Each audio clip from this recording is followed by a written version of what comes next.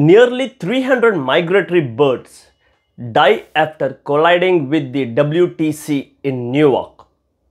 Nearly 300 birds were killed and 30 others injured in less than 24 hours after hitting the glass tower of the World Trade Center in Newark. Hundreds of songbirds died after flying into several World Trade Center towers and piles of bodies on the sidewalks.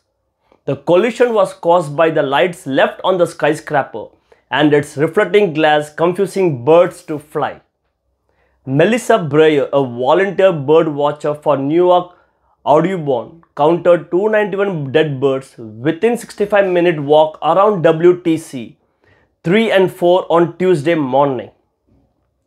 She told that she normally only sees 15 to 20 birds on her travels, but was surprised to find 291 birds near the base of an 1, 3, 4 and 7 World Trade Centers.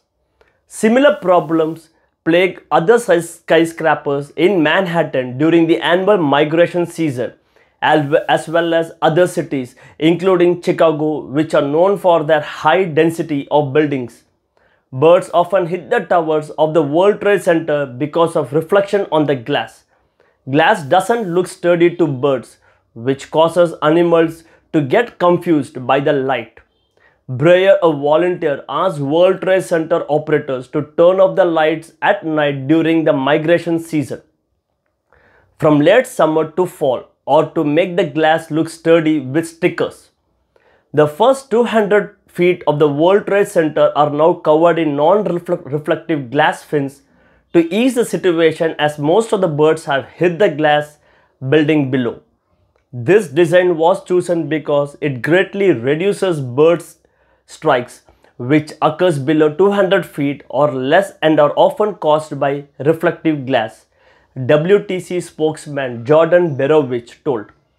Only 30 dead birds were found outside WTC. Another of the 3, 4 and 7 World Trade Centers operators said they would take action to protect birds by encouraging tower workers to turn off their lights or remove curtains at night. We care for wild birds and protect their habitats in 5 areas. Recognizing that artificial night lighting can generally attract and confuse migratory birds, we actively encouraging our tenants to turn off the lights at night and remove their blinds whenever possible, especially during the migration season, said the Newark spokesperson. Another World Trade Center is reportedly working on installing custom glazing. Thanks.